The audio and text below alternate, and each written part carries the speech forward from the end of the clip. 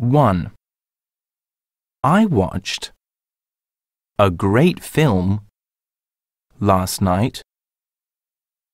2. The film came out in cinemas yesterday.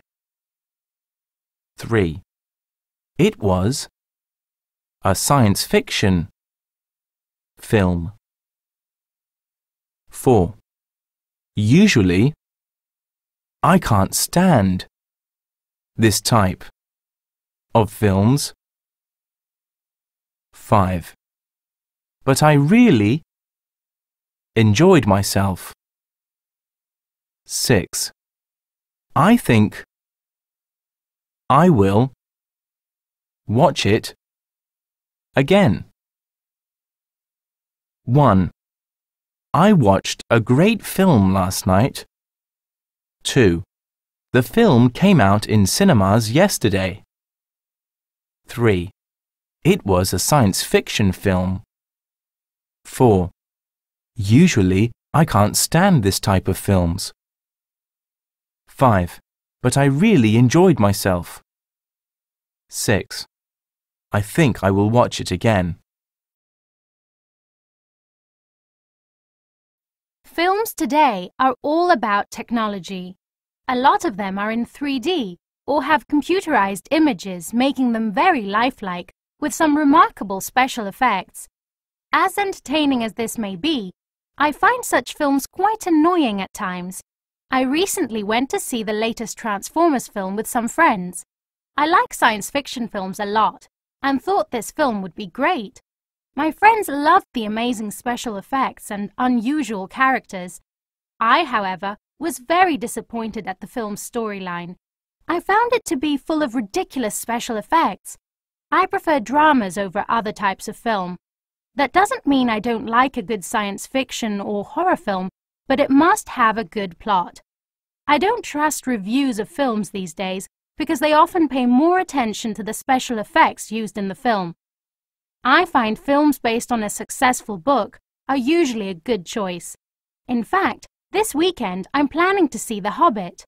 My brother read the book and really enjoyed it. I'll probably go alone as all my friends have seen it, but I don't mind as long as it has a great story.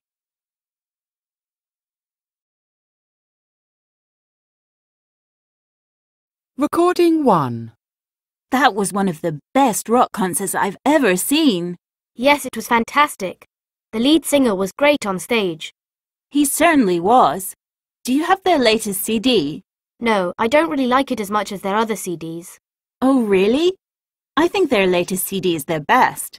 Did you buy it? No, not yet. But take a look at these CDs, Cindy. I found them here in my wardrobe. Wow. Mina, I can't believe you have these.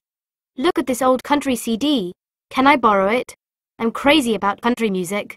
Sure. Do you want to listen to this old jazz CD? No thanks. I can't stand jazz. Recording 2.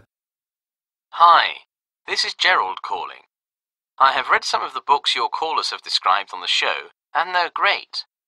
I normally choose historical novels, but last summer I discovered a great book that few people know about. I was visiting my aunt by the sea. I was looking for a book to read on the beach in my aunt's library.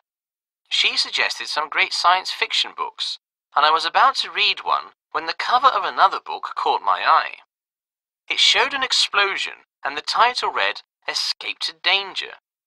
I'm not much of a fan of adventure novels, but something about the cover attracted me to it. I was sure glad I did.